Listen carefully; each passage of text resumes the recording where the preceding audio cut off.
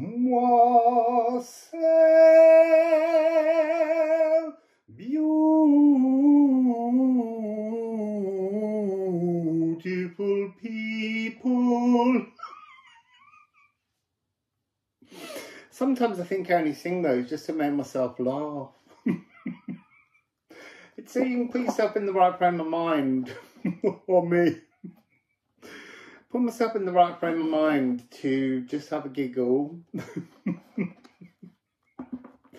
Because look, there's far too much seriousness in life that spirituality should be a laugh.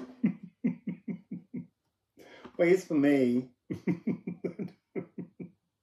Don't know about you. So, what do I want to say that's been coming through a lot recently is this sense of old time, like a reminder of old times, times gone, times that are just finished and that we can dwell on. Whereas it's better actually to dwell on where you might be going. And there is no, you see, this could all change, I don't know. But at the moment there is this real sense of, I feel like that side of my energies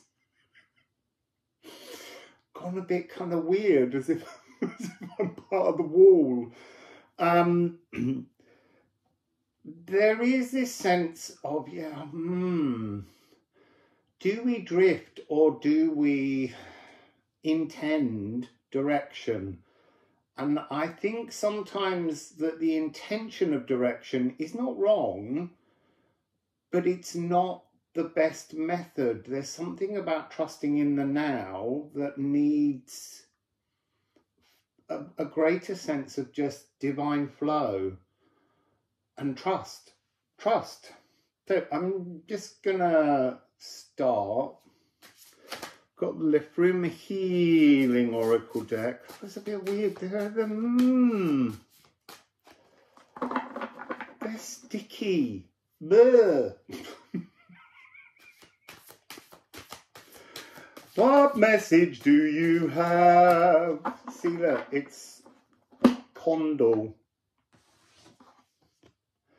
So this is the candle, the big universal divine light.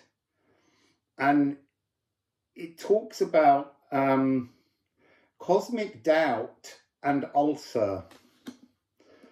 So that sense, that's interesting. So those moments we all go through where we have a kind of spiritual doubting, the doubting Thomas. I don't know why the name Thomas has got some connection at the moment, but anyway, let's just move forwards. So we have a second one. The first one is just saying there is a frequency, a divine frequency out there, the music of the spheres, and it's playing a symphony. It's playing this amazing orchestral piece, and you are the soloist. It's meant to be a concerto, and you haven't arrived at the theatre yet. So, bind yourself, that's really interesting. Bind yourself doubtlessly to your pathway forwards. Don't try necessarily to create your path forwards. Let's all have a moment right now as Pluto moves of just seeing where our divine pathway wants to lead us. I find that hard. I'm being just honest with you. Because all the things that we see online, thousands of videos, hundreds of thousands of videos, and look, I've done it as well, you know, set an intention. And yet I feel as though we're being told at the moment, let go of all your intentions and just have a flow.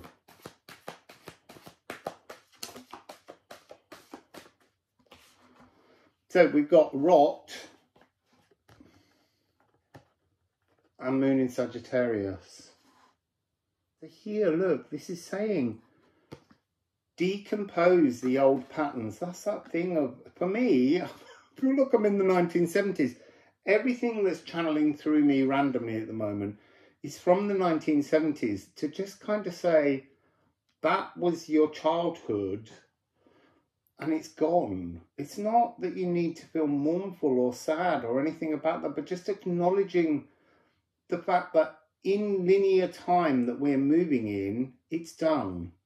So we're looking for a new tune. Because all I'm hearing are really old tunes. Tunes I don't remember remembering. They come through fully formed.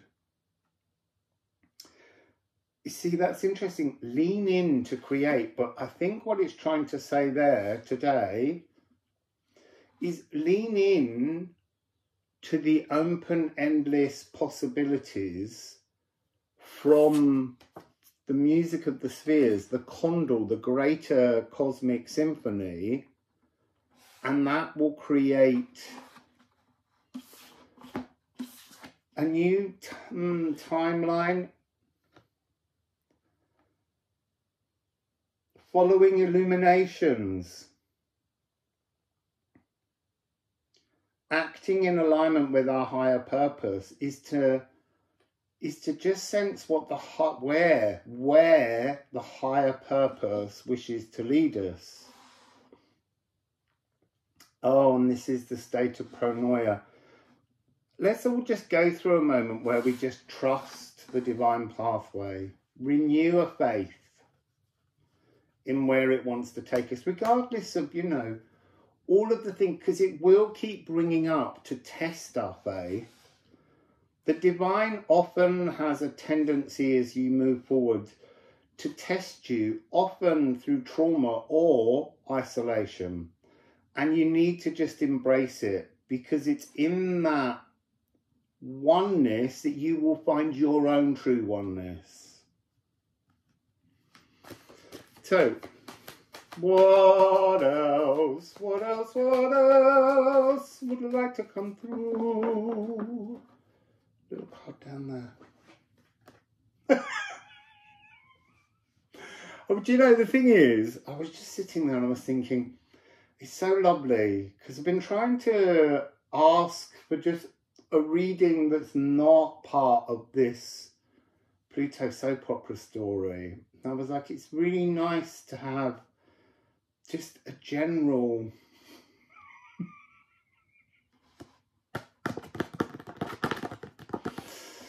hello, Pluto, Pluto. Identifying stuck shadows. Well, that's what this is.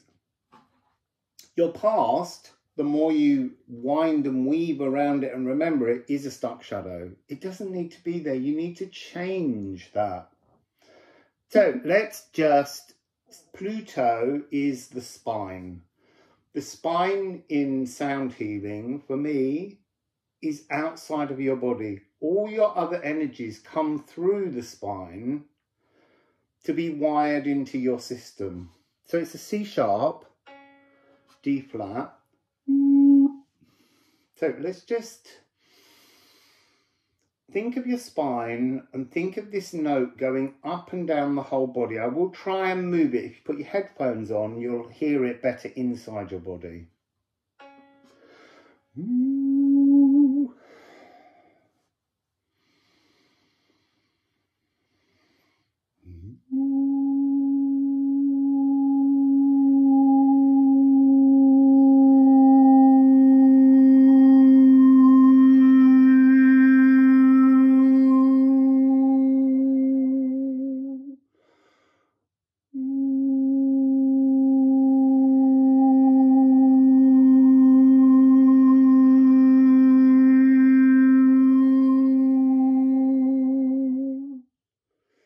Tiny little orb coming up here in front of me to the side.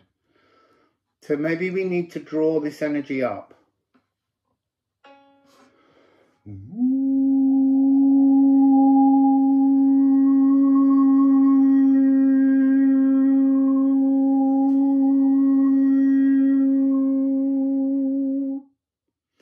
So there's Pluto. See, I want to go, Pluto, draw back your bow again. It seems like the most trivial song to sing around Pluto, but look, Pluto is very complicated.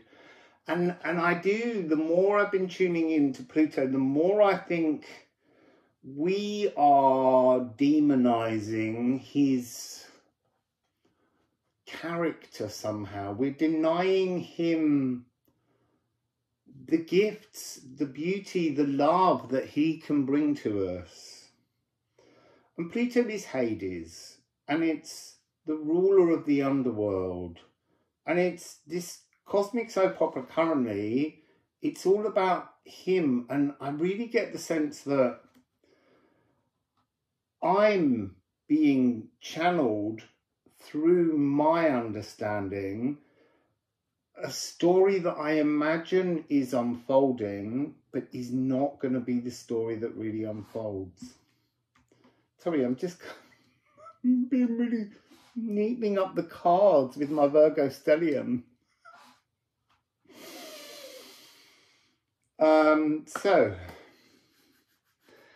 I'm not gonna take this deck. I'm gonna take the other deck and ask Pluto, what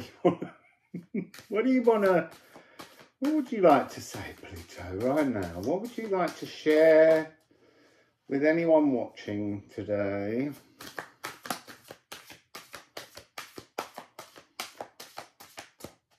So there's one card down on the floor, which is Razor, Alchemize, Explore. And those there. I just wanted more than one. So look, Pluto is just saying, if you cannot explore and alchemize yourself, you won't get anywhere.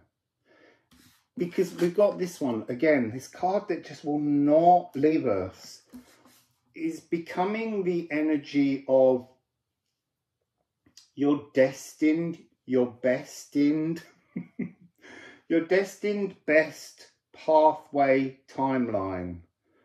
So by exploring you and your attitudes to Pluto, and look, Pluto represents the whole world because he owns everything under the land. Our whole world functions on how we take everything from beneath the surface of the earth to make our modern world that we live in. And I'm not saying Pluto's annoyed about that, but just think about it. Think about what it is that we take from the world around us to make the world that we live in and celebrate. Or maybe you don't celebrate. Maybe that's part of what we have to look at. So this is your ultimate timeline. It's coming underneath rot. So until you decomposed, see, and that's putting everything back into the earth. So that's making me think of how when I went around on my travels originally, I was giving all of my crystals back that I'd loved to sacred spaces and places all around, to return them and just say thank you. I'm not saying you need to go and bury your crystals, but again, this is just Pluto asking you to explore. What do you believe? What do you believe is this frequency for you? And what are you changing? What are you decomposing of your old philosophy, your past philosophy, the way you shone in the world? It's now time to connect to a greater symphonic thing and be the soloist, be the concerto player in your life. And then we have these two.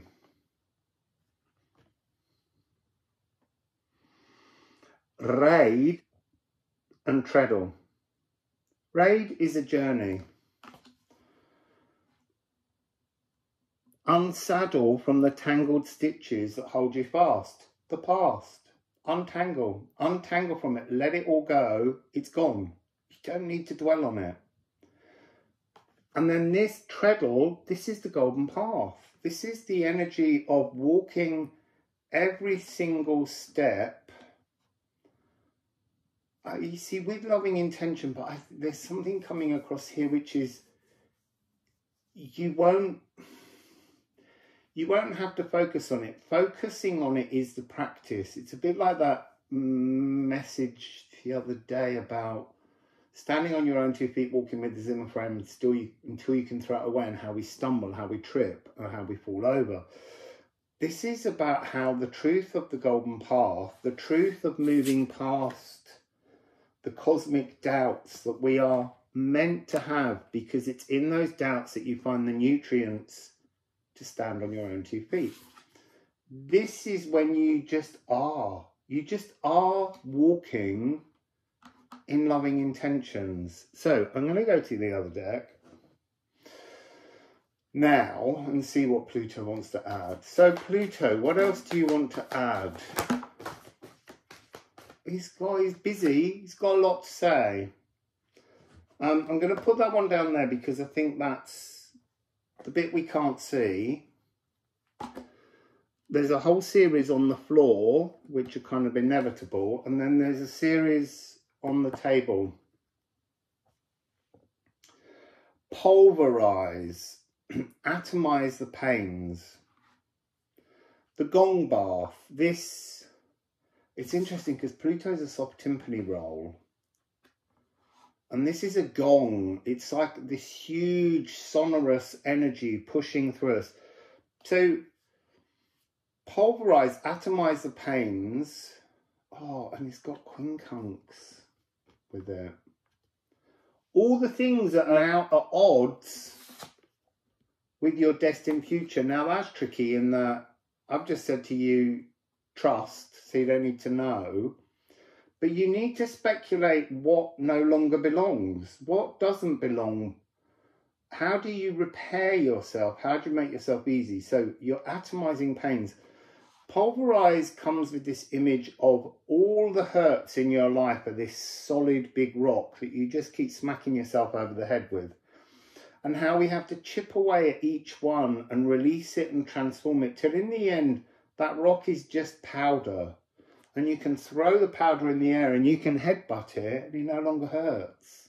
So that's really what this is talking about. Try and find a way to break down all the hurts that you've collected in your saddlebag. Oh, this is to do with horses and saddles. It's like you're riding.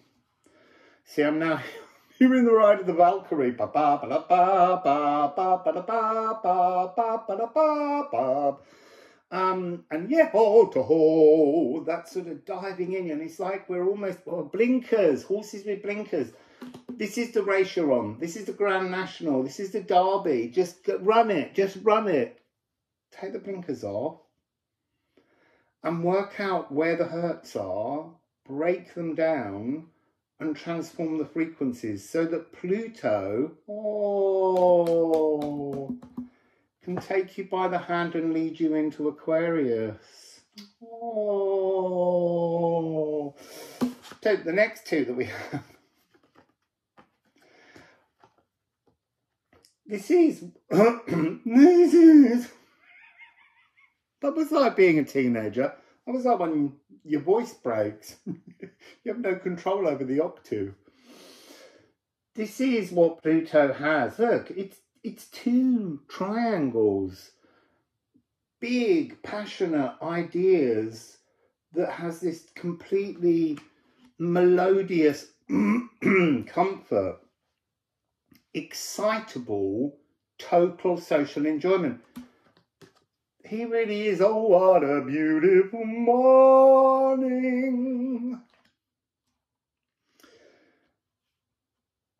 Spontaneity, burning desires, stepping in whirling splendor and moving as one harmonious body through the earth. It's almost like this. Every single doorway is built from Pluto. So, I am dazzling, I am cordial. That's what Pluto is feeling right now. So, but, oh, here they are. This pile that went down below, what do we have? The mirror on the wall that you've been looking into isn't really you. It's a great big intoxication.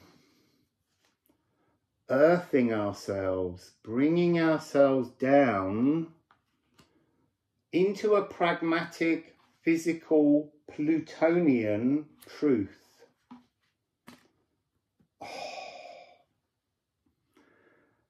I think Pluto is your cosmic +1. In terms of part of this journey, there's a cosmic +9 million, I'm sure. But in this story here, Pluto's like, I'll be your cosmic +1. Oh, double concerto.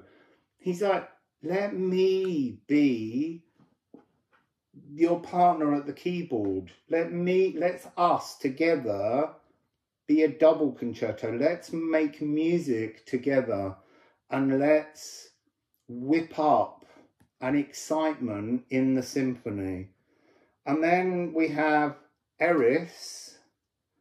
Let's make some chaos, baby. Because it's from within the chaos, because this is, see, that's why.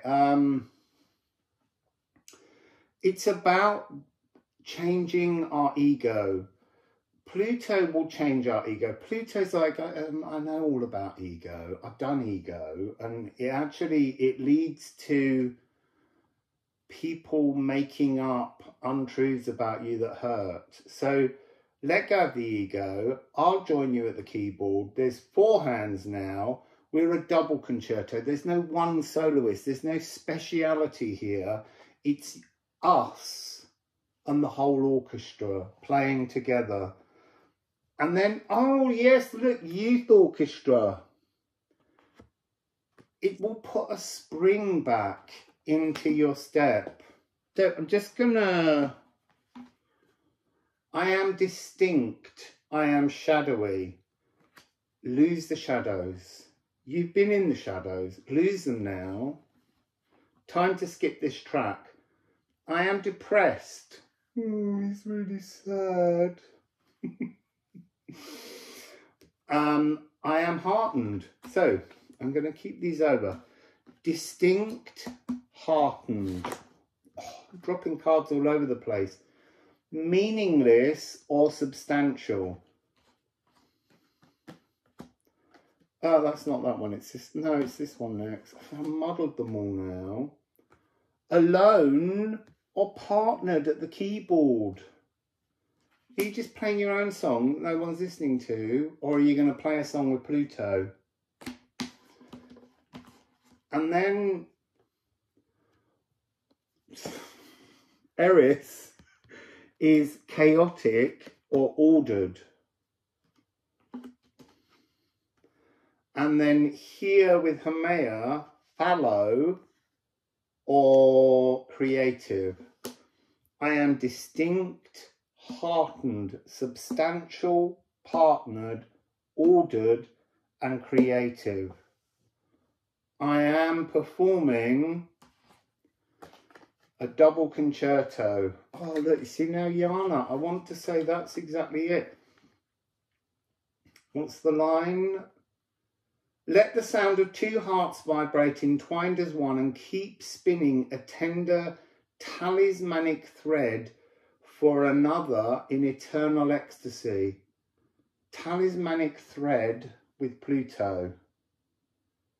That's today's goal. I think it's part, there's one more card. See, that's, so the final card, which was in the deck that we can't see yet, Essence.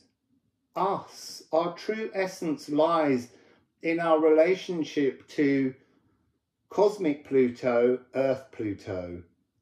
The alchemy of astrology moving through us musically as a frequency. So inner core nature, your musical autograph relies on you re-threading and twisting a talismanic thread of ecstasy with Pluto. So there you go. I'm going off to play with Pluto. Oi! Well, he is hot, Hades. So anyway, wassail for now. Bye.